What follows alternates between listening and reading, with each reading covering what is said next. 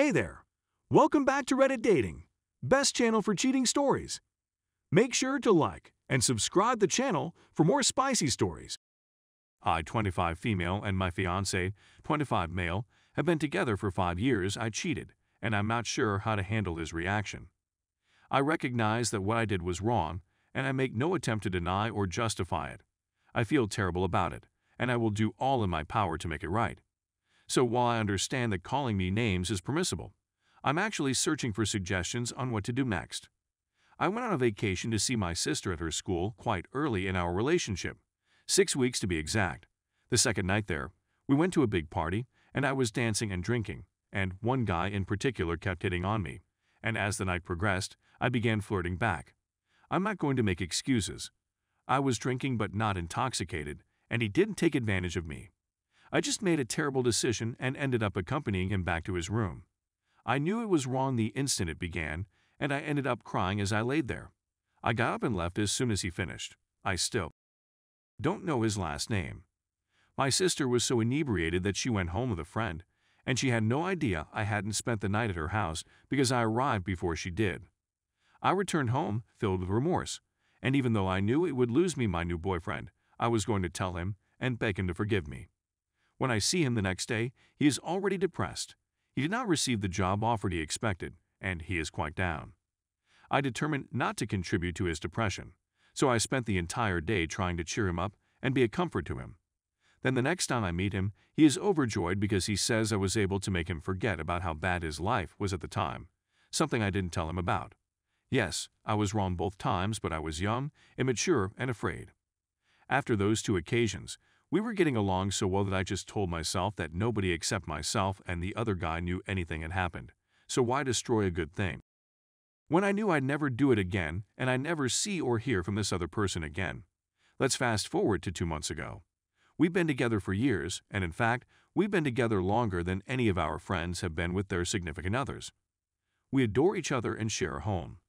He proposes marriage to me. I was ecstatic and, of course, said yes. We told our relatives and friends, and everyone was delighted for us. But 2 days after he asks, I'm overcome with guilt.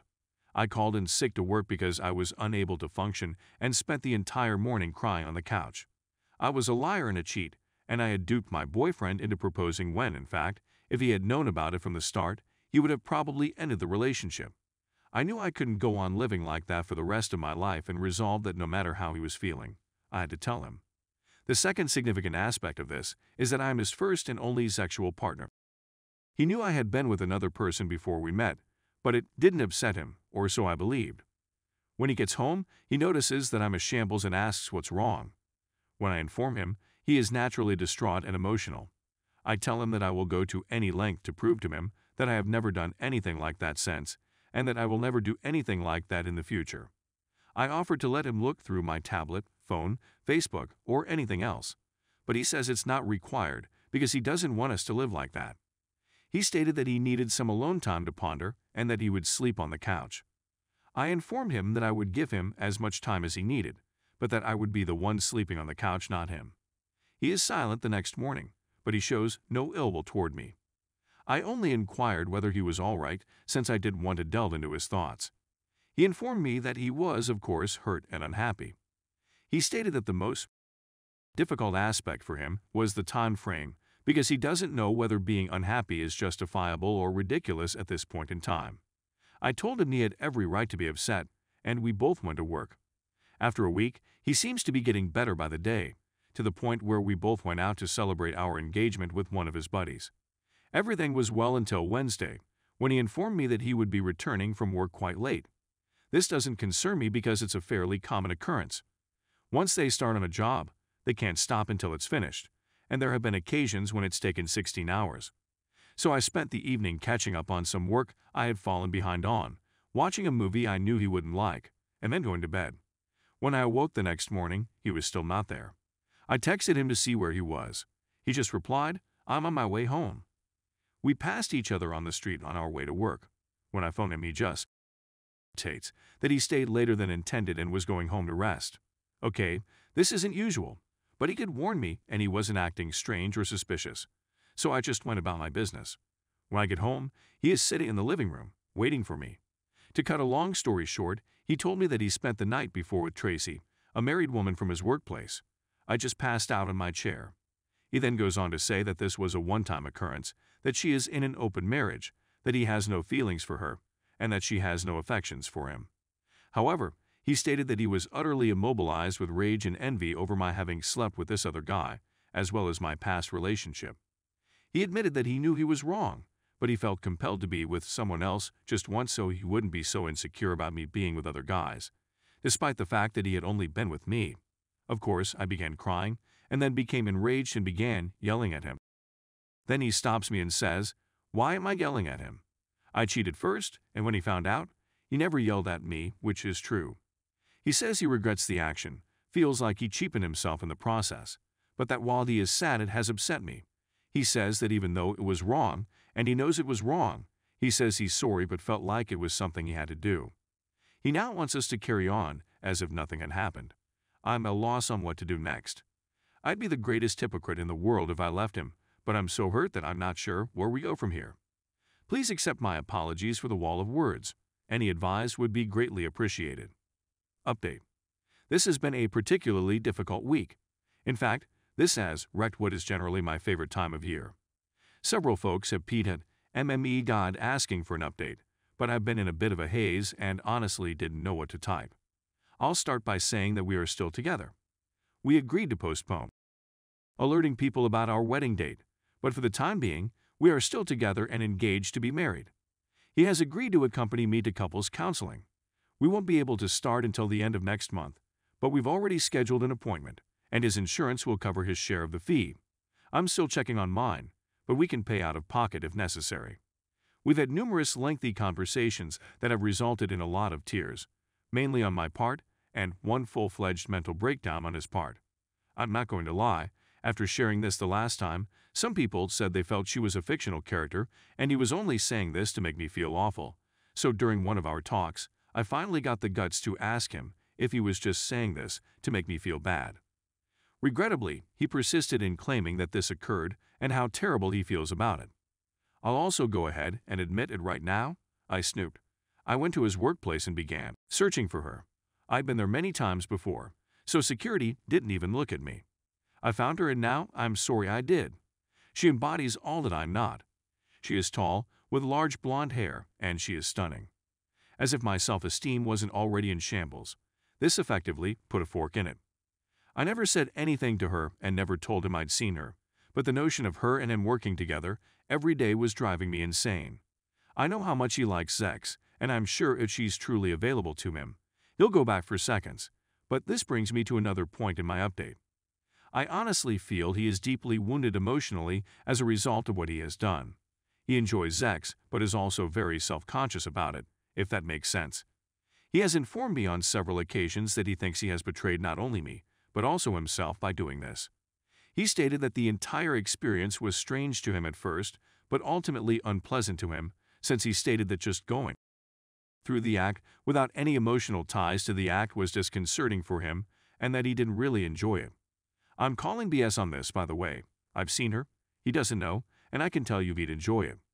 I've unloaded on him a few times, maybe unfairly on a few of occasions, but one night I got so angry that I hit him. I begged him to forgive me right away because I knew what I was doing was wrong. He has never yelled or even raised his voice at me. However, his whole outburst revealed that he actually feels deceived. Unfortunately, he recalls the weekend of my adultery in great detail, since he had invited me to a family gathering with him and I had already planned to go to my sister's, so I couldn't. He put two and two together and concluded that I was experiencing sex when he was unhappy and begged me to be with him. Basically, we both injured each other horribly, but we still want to be together, so we'll attempt to make this work. I also questioned him why he did what he did. Well, honestly, I've asked him multiple times, and he is adamant that he did it to relieve his own agony. He maintained it wasn't done to spite me or to get even, but he won't deny that he did consider it somewhere along the route. The most recent development is that he has informed me that he will be leaving his job.